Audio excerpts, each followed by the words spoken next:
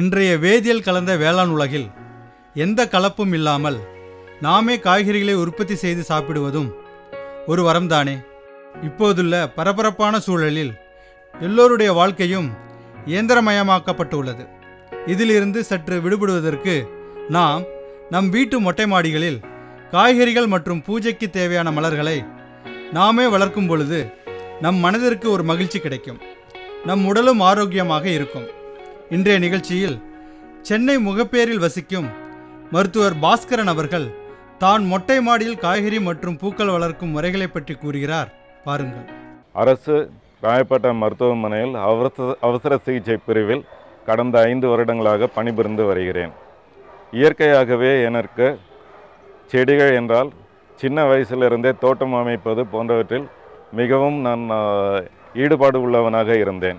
இங்கே சென்னை வந்ததுக்கு பிறகு பார்த்தால் இங்குள்ள தோட்டங்களை அழித்து கட்டடங்கள் இவையெல்லாம் கட்டுவதை பார்த்து நமது வீட்டில் அந்த மாதிரி இருக்கக்கூடாது, நமது வீட்டில் நாம் வீடு கட்டும் பொழுது நமது வீட்டில் தனியாக தோட்டம் அமைக்க வேண்டும் என்ற ஒரு முடிவோடு தான் வீடு கட்ட ஆரம்பித்தேன். ஆனால் எனக்கு இடப்பற்றாக்குறை இருந்ததினால் நமது வீட்டு மாடியில் தோட்டம் அமைக்கலாம் என்று ஆரம்பித்தேன். பொதுவாக வேலைக்கு சென்றுவிட்டு ஒரு களைப்போடு நம் வீட்டுக்கு வரும் பொழுது நமக்கு ஒரு நிவாரணம் கொடுப்பது நல்ல காற்றோட்டமும் ஆக்சிஜனும் தான் நமக்கு நிவாரணம் கொடுக்குறது. நாம் இந்த செடிகளுக்கு நடுவில் இந்த செடிகளுக்கு தண்ணீர் பாய்ச்சி விட்டு இந்த செடிகளுக்கு நடுவில் அதிலிருந்து கிடைக்கும் பிராணவாயை நாம் சுவாசிக்கும் பொழுது நமக்கு அன்னைக்கு இருந்த டென்ஷன் அத்தனையும் போய் நமக்கு இருக்கும் தலைவலி அத்தனையும் உடனடியாக நமக்கு நிவாரணம் கிடைக்கிறது. எனக்கு ஒரு பெண் குழந்தை, அவள் தலைவலியாக கிட்டத்தட்ட ஒரு 2 வருடங்கள் கஷ்டப்பட்டு கொண்டிருந்தாள். அவளை சாயங்காலம் நேரத்தில் இதே மாதிரி நேரத்தில் நீ அந்த செடிகளுக்கு தண்ணீர் பாய்ச்சி விட்டு கொஞ்ச நேரம் ஒரு மணி நேரம் இந்த செடிகளுக்கு நடுவில் இருந்து நீ உடற்பயிற்சி செய்ததனால் உனக்கு இந்த தலைவலி விடும் என்று சொன்னேன். இன்றைக்கு ஆக்சுவலி நல்ல நிவாரணத்தோடு இருக்கின்றார். அப்படி ஆரம்பித்த இந்த தோட்டம் தான் பிறகு நான் இந்த தோட்டம் செய்யும் பொழுது கொஞ்சம் கொஞ்சமாக இந்த தோட்டத்திற்கு பறவைகள் வர ஆரம்பித்து விட்டன. அதற்கப்புறம் இங்கே அணில் கூடு கட்ட ஆரம்பித்தது. என் கண்ணெதிரவே 2 பறவைகள் இங்கு கூடு கட்டி தன்னுடைய இனத்தை பெருக்கம் செய்து கொண்டு இங்கிருந்து சந்தோஷமாக செல்ல ஆரம்பித்தது. இதையெல்லாம் பார்க்கும்பொழுது தான் நாம் இன்னும் இதை அதிகமாக செய்தால் இன்னும் நிறைய உயிரினங்கள் உபயோகப்படுமே அப்படி என்று தான் நான் இந்த தோட்டத்தை ஆரம்பித்தேன். அப்படி நான் ஆரம்பித்த தோட்டம் தான் இந்த தோட்டம். இது வெள்ளருக்கு செடி, விநாயகருக்கு மிகவும் உகந்த பூ வெள்ளருக்கம் பூ. இந்த பூ ஆரம்பித்தவுடன் பட்டாம்பூச்சிகள் இந்த பூவின் இலையை சாப்பிட்டு தன்னுடைய முட்டைகள் போட்டு தன்னுடைய இனத்தை பெருக்கிக் கொள்வதற்காக பூச்சிகள் இந்த இலையை சாப்பிட்டு விட்டு இங்கிருந்து கூட்டுப்புழுவாகி இதே கூட்டுப்புழுக்கள் திருப்பி பட்டாம்பூச்சியாகி இங்கிருந்து எனக்கு ஒரு வருஷத்துக்கு குறைந்தது ஒரு 20 பட்டாம்பூச்சிகள் இந்த செடியிலிருந்து உற்பத்தியாகின்றன. இந்த திருநீற்று பச்சை தான் சிவனுக்கு வில்வ இலைக்கு பதிலாக நாம் பூஜைக்காக தினம்தோறும் உபயோகப்படுத்தக்கூடிய ஒரு இலையானது திருநீற்று பச்சை. இந்த திருநீற்று பச்சையை எடுத்து அரைத்து பற்று செய்து நமது நெற்றியில் இட்டு கொண்டால் தலைவலி எப்படிப்பட்ட தலைவலியானாலும் 10 நிமிடங்களில் சரியாகிவிடும். மேலும் இதனுடைய வாசனை இருக்கும் பொழுது குழந்தைகளுக்கு இதை எடுத்து உடம்பில் தடவி குளிப்பாட்டி விட்டால் சரும நோய்கள், சளி மற்றும் இது போன்ற நோய்கள் எதுவுமே வராது. டெசர்ட் ரோஸ் என சொல்லப்படும் இந்த மரமானது என்னுடன் கிட்டத்தட்ட 11 வருடங்கள் இந்த மரம் என்னுடன் இருக்கின்றது. இதில் வருஷத்திற்கு 2 தடவை பூக்கும். ஒரு தடவை பூர்த்தால் குறைந்தது ஒரு 4 மாதங்களுக்கு அந்த பூ அப்படியே வாடாமல் இந்த தோட்டத்தில் அப்படியே இருக்கும். ஃப்ளேம் ஆஃப் த கார்டன் என்று சொல்வார்கள். இந்த பூவும் ஒரு வருஷத்துக்கு 2 தடவை 3 தடவை தான் பூக்கும்.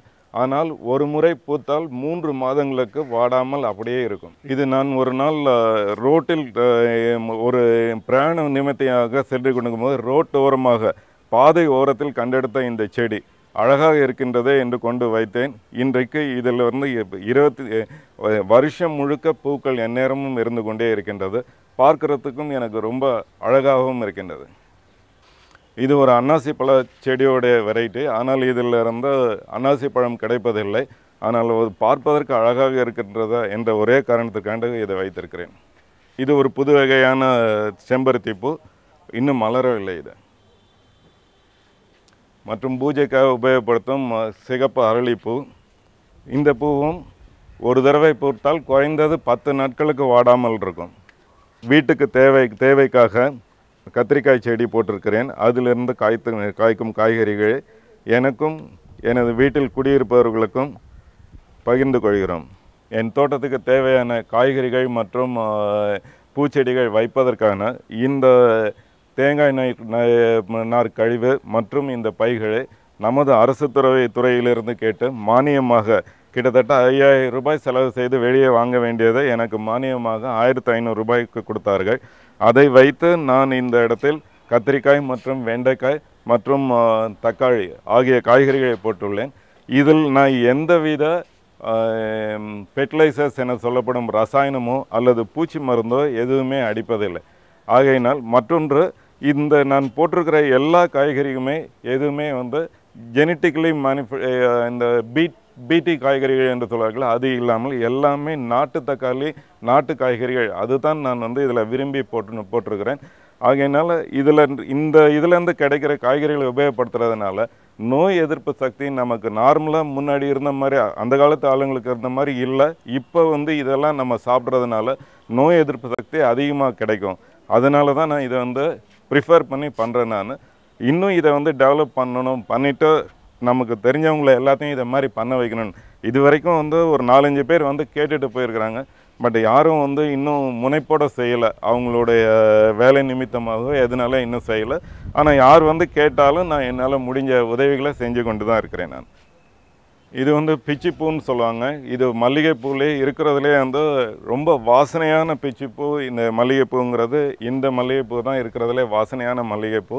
இதுவும் பூஜைக்காக வேண்டியும் வீட்டில் இருக்கிற பெண்கள் அவர்களுடைய உபயோகத்துக்காண்டியும் இந்த செடியை வச்சுருக்கேன்.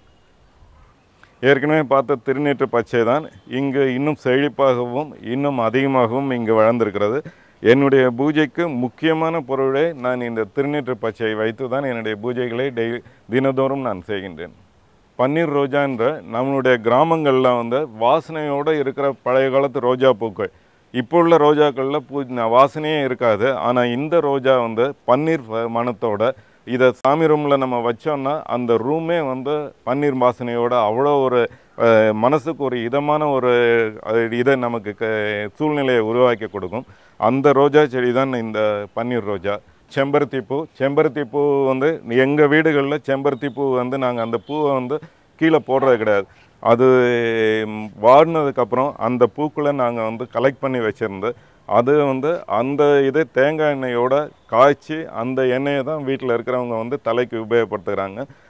அதுவும் பார்த்தோன்னா தலைவலி இந்த மாதிரி நோய்களுக்கு யாரெல்லாம் இந்த டென்ஷன் ஹெட்டேக்குன்னு சொல்கிறாங்க இல்லையா, அந்த நோய்கள் இருக்கிறவங்க அந்த எண்ணெயை உபயோகப்படுத்தும் போது அவங்களுக்கு நல்ல நிவாரணம் கிடைக்குது. அடுக்கு செம்பருத்தி கலர் ஆரஞ்சு கலரில் இந்த மாதிரி ஒரு புதுமையாக இருக்குது. இதுவும் வீட்டில் நம்ம சாமி ரூமில் வைக்கிறதுக்கோ இல்லை வரவேற்பு அறையில் நம்ம தண்ணி வச்சு அதில் போட்டு வைக்கிறதுக்கோ பார்க்குறதுக்கு அழகாக இருக்கும். இந்த பூவும் அதுக்கு தான் உபயோகப்படுத்துகிறோம். இது அவரை செடி. இது நாட்டு அவரை செடி. இது வீரிய ஒட்டு ரகம் அதெல்லாம் எதுவும் இல்லாமல் நாட்டு அவரை செடியை இவங்க மானியமாக கொடுத்த இந்த கழிவுநீர், இந்த தேங்காய் கழிவுகளை வச்சு இதை செஞ்சுருக்கேன். இதில் எந்தவித ரசாயனமோ இல்லது எந்தவித பூச்சி மருந்தோ எதுவுமே அடிக்கவே இல்லை. இதுவும் ஒரு செம்பருத்தி செடி தான். இந்த செடியும் நம்ம தேங்காய் எண்ணெயில் இதனுடைய காய வச்ச இந்த செம்பருத்தி பூவை தேங்காய் எண்ணெயில் போட்டு காய்ச்சி நம்ம டெய்லி தலைக்கு தடவிக்கிறதுக்கு உபயோகப்படுத்தினா முடி வளர்ச்சியும் நல்லாயிருக்கும். தலைவலி சளி போன்ற நோய்களும் இல்லாமல் இருக்கும். மறிக்குழுந்துன்னு நீங்கள் ஒரு காலத்தில் பார்த்துருப்பீங்க. மதுரையில் மறிக்குழுந்துன்னா ரொம்ப ஃபேமஸ்ஸாக. எந்த ஒரு மாலை கட்டினாலும் மறிக்குழுந்து இல்லாமல் அவங்க கட்ட மாட்டாங்க. ஆனால் இன்றைக்கி சென்னையில் மறிக்குழுந்துங்கிற இந்த இதே யாருக்குமே தெரியல. இன்றைக்கி நான் அதை என் வீட்டு தோட்டத்தில் வச்சுருக்கிறேன். நானும் இப்போ இது கொஞ்சம் பெருசான ஒன்று மாலைகள் செய்யும் பொழுது இதை உபயோகப்படுத்தி வீட்டில் மாலைகள் இதுக்கெல்லாம் இது பண்ணுறதுக்கு செய்யலாங்கிறதுக்காண்டி தான் இதை வச்சுருக்கேன்.